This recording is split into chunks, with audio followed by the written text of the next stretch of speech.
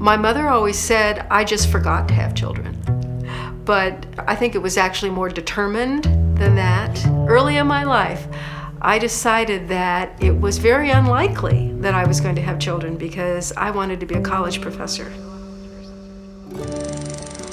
I thought long and hard about first whether it made sense to have children. And then, of course, I did agonize over the timing of when would be best to do it. Well, first of all, I decided to have a baby, mostly because age worries me and you have that expiration date. So in women, generally, fertility declines with age, and it's a gradual process after a woman reaches puberty. Women's fertility starts dropping more rapidly in the mid-30s, but there will be some women where it occurs at a younger age and some women in which it occurs at an older age.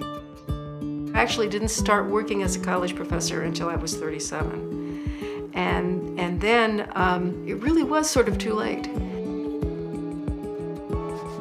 Is there any way of knowing when she's going to reach menopause? When is she going to have a serious decline in her fertility? Science and technology has now given us some good tools that are sort of add to the information of simply looking at how old you are based on your birth date. The methods that are sort of rising to the top that are being used in this context are an ultrasound exam of the ovaries to count the number of follicles. And then there's another test, a hormone test, called AMH, which stands for anti-Mullerian hormone.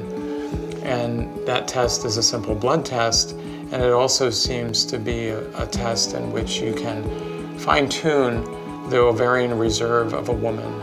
And so there are now tables that have been established so that you can look at the woman's AMH level, you can look at her age, and you can gauge as to whether her ovarian reserve, the number of eggs that are left for her particular age, is it relatively low? Is it average, or is it high? If there were, say, an easy diagnostic test that you could get in college that would tell you when your most fertile years were going to be, that would be extremely valuable for many women who want to have families, because they could make an informed decision about when they could achieve certain goals in their lives. That's an important issue of educating those of us who train women to become scientists. I think women themselves also need to be aware of all the different steps that they will be taking in terms of an academic career. The tenure clock is a 6-year probationary period where you essentially do research and publish all you can so that you will receive tenure at your university. You're judged by your department and a set of outside experts about how productive you've been relative to your peers.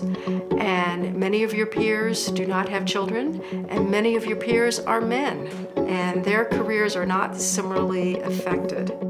I was really nervous about tenure.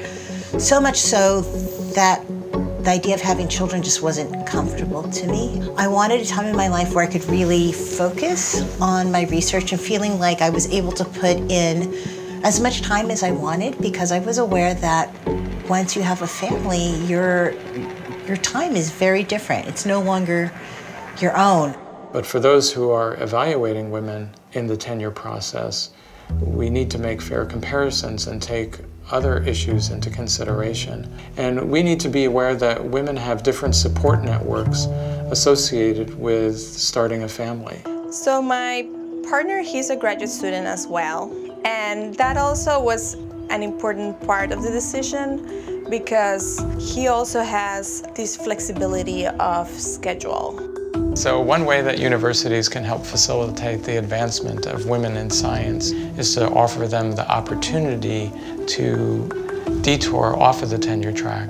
You are now allowed to stop the tenure clock, so you can get an extra semester to prepare for tenure if you're an assistant professor during these sort of prime childbearing years. Another thing that universities could consider, which is actually being done at Cornell in a few instances, is job sharing, where a couple who is really committed to having children shares a job and takes turn taking time off and takes turn stopping the tenure clock.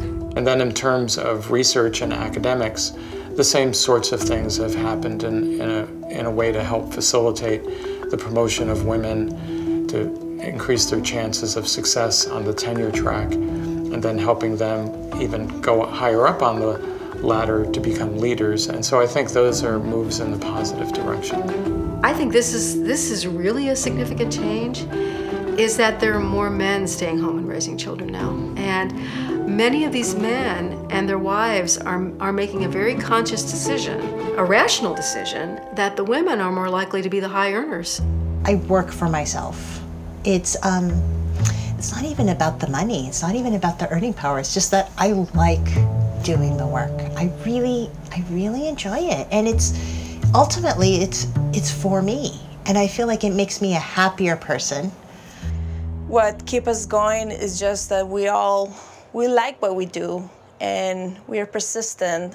Still, it's hard to feel that you can't get as much done as you would like. On the flip side, with parenting, it's sometimes frustrating to feel that you can't do as much as you would like because you have the work. So at times it's hard because you're making sacrifices at both ends. Bottom line is, even when you're being productive or you're getting work out, the standards to which you're held are the same as everyone else, whether they have children or not. And so it's hard to measure up. And I think I just had to tell myself, I will do better in the future. But this is the absolute best I can do right now. I hope my daughter, I hope she will do whatever she feels like she likes doing. And if it's science, that's great. I think it's a good choice.